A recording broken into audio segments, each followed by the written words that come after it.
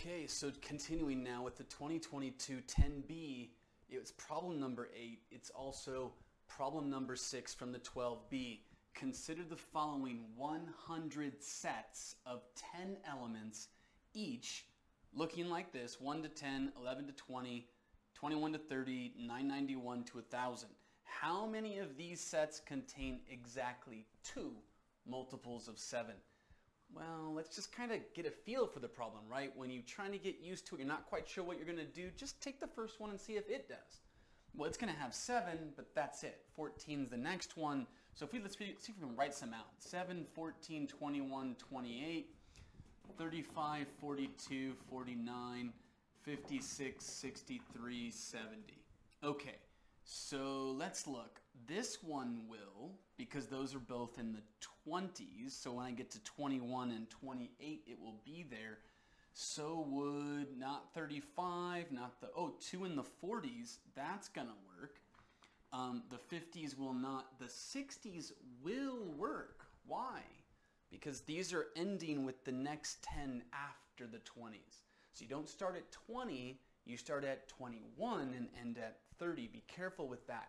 So my strategy here was to kind of classify what's happening. Notice that when we get to 77, it's a new batch, where just like this one is a remainder of 1 when you divide it by 7, 71, 72, that set will be when this process repeats. And so let's kind of write it as X's and O's. O's are good, X's is bad. So 1 to 10, I'm going to put X for it. 11 to 20, X. 21 to 30, O. And then the 20s, you can think of it like, even though it's got 30 on the end, 20s is good, 30s, no, 40s, yes, 50s, no, 60s, yes. So it looks like out of 7, 3. 3 out of every 7 groups are going to have what we desire. So now if we have 100 groups, how many groups, like big groups of 7 is that? Well, 98 is 7 times 14. So in 98, the first 98 sets, you're going to go 1 to 7, 1 to 7, 1 to 7, like 7 groups, right? Or 14 groups of 7 sets, okay?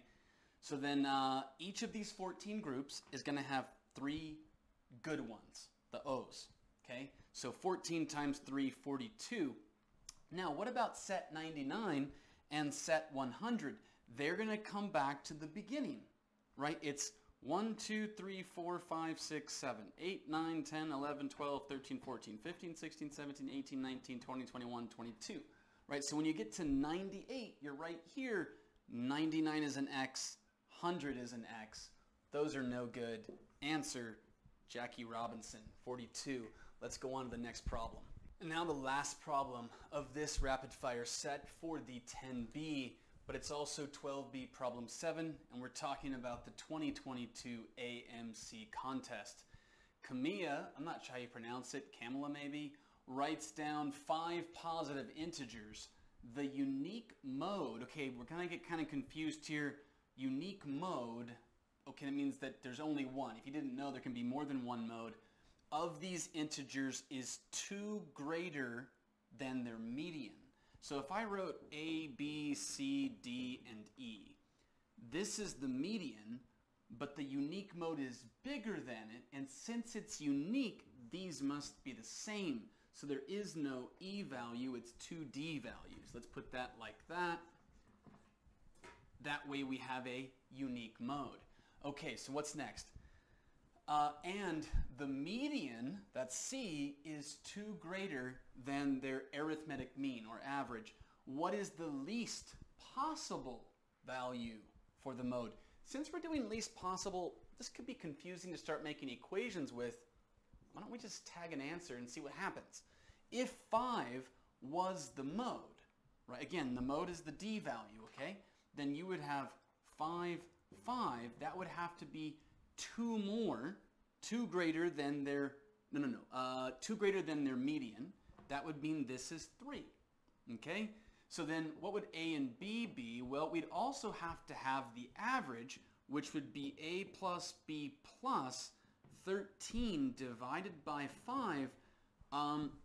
it says that the median is 2 greater, so median being 3, is 2 greater than their average. So I would have to take the average and add 2 in order to get this median of 3. So if I subtract 2, I'm going to get 1 times 5, I'm going to get 5.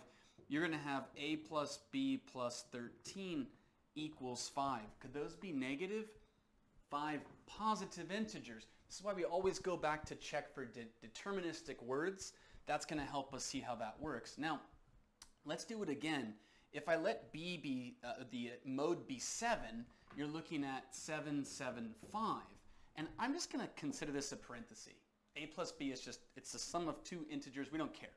Okay, so a plus b is going to be a parenthesis plus 14 plus 5, which is 19, divided by 5 plus 2 is going to have to equal, in this case, now it's 5. Why 5? Again, that's the median. The median, 5, is 2 greater than, 2 more than this average. So now if I subtract 2 to get 3 and times 5, I'm going to get 15 equals parenthesis plus 19. Again, the parenthesis is negative. This is impossible. Let's go to the next one, 9. If I make the mode 9, 9, 9, 7. Remember what's happening here with this 2? I'm just going to go ahead and move it over right now. If I move over the 2 and this is a 7 instead, right?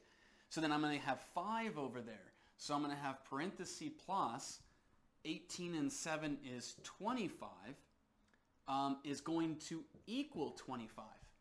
Right? Because why? Again, hard to explain. I'm doing it in my head. So you have this, you have plus 25 divided by 5 plus 2 needs to equal this 7. When you move the 2 over and multiply by 5, you're going to get 5 times 5 is 25, but that makes this 0. That's a problem. Let's go ahead and try the 11. And so I'll just do it here. Let me erase and make some space here for us so we have more. I don't have to lean down so far to write. So the 11 then is going to give us 11, 11, and 9, and A and B. And again, this is the median, and this is the mode.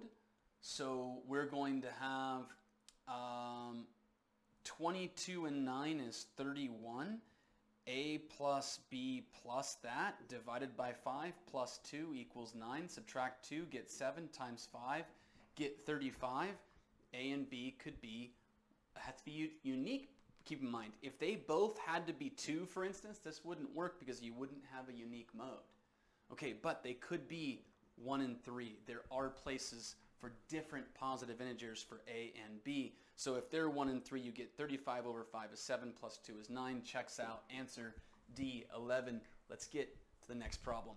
Okay, we're going to try and get out 8, 9, and 10 before the daylight becomes too strong on the board.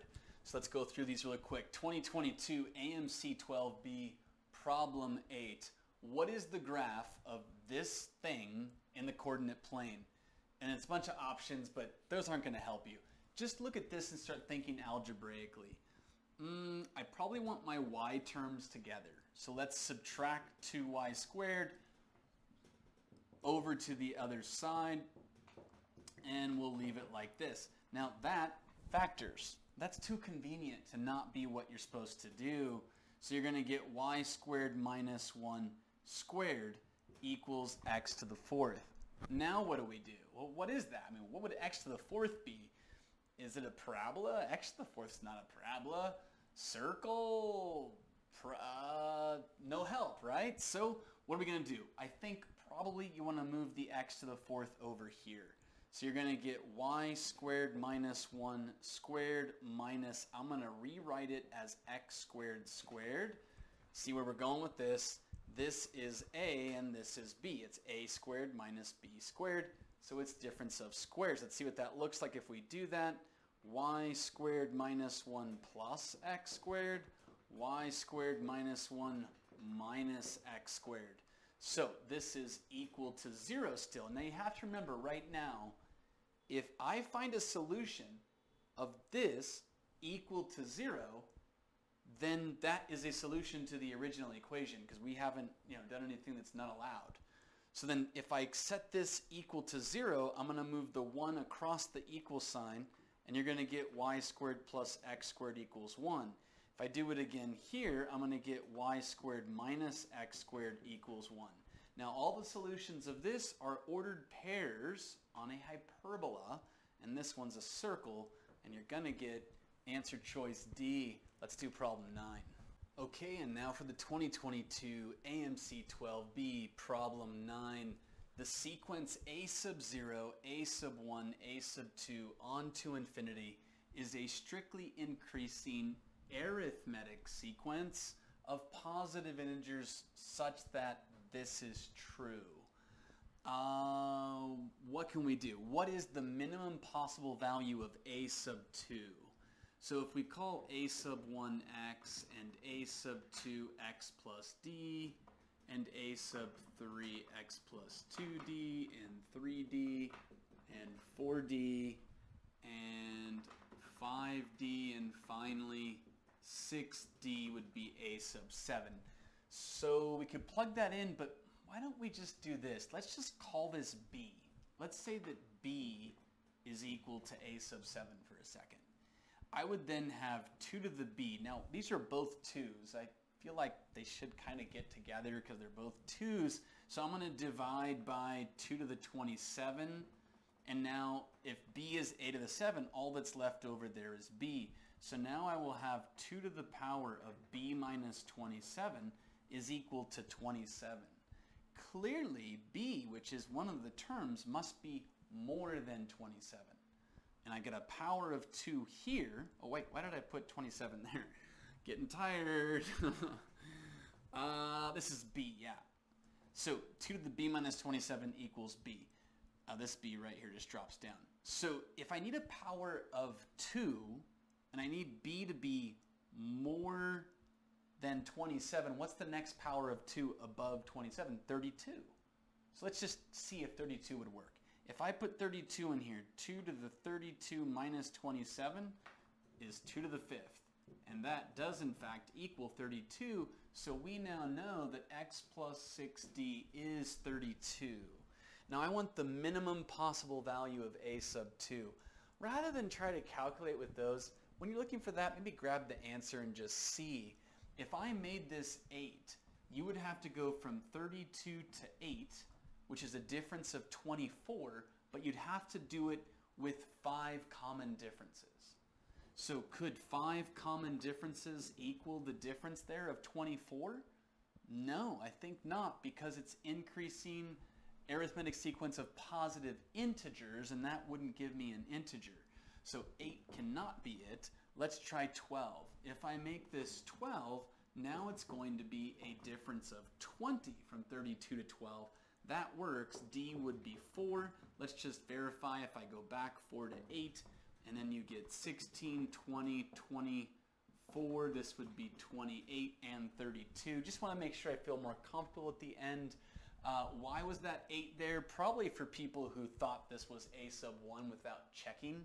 So maybe got some people with that one, but the actual answer will be B. We got one more to go in the rapid fire set. All right, and so for the final problem, the 2022 AMC 12B problem 10. By final problem, I mean the final problem in my set of 5.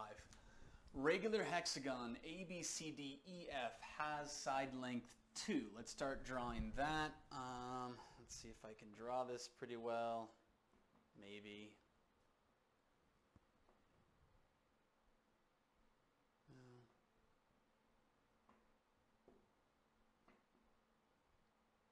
Something kind of like that. Not quite so regular, but it's good enough. ABC, D, E, F. Okay, side length 2. Let G be the midpoint of AB. So G's going to go right here. And let H be the midpoint of DE. So H will go here. What is the perimeter of quadrilateral GC? So we go from G to C. Oops. Well, doesn't look quite right, but all right, we'll get rid of that.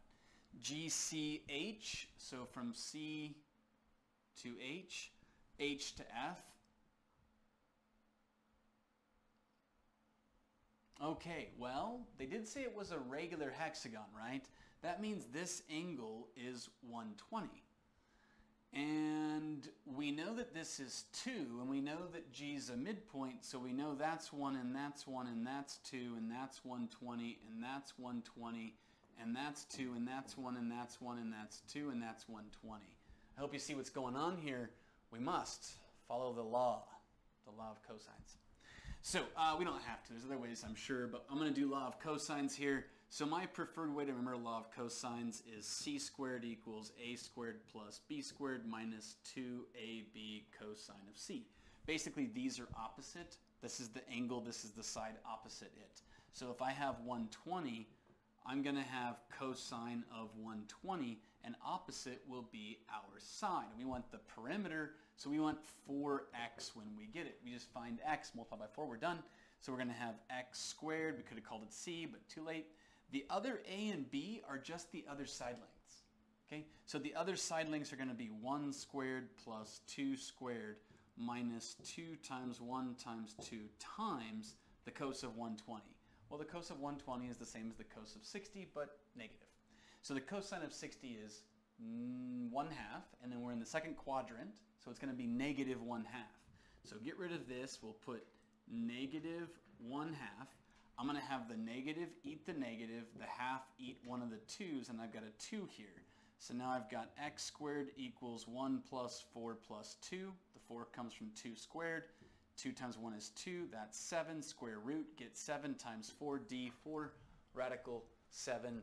I will try to get back to filming sometime in the next couple of days. Hope you guys have a good rest of your day.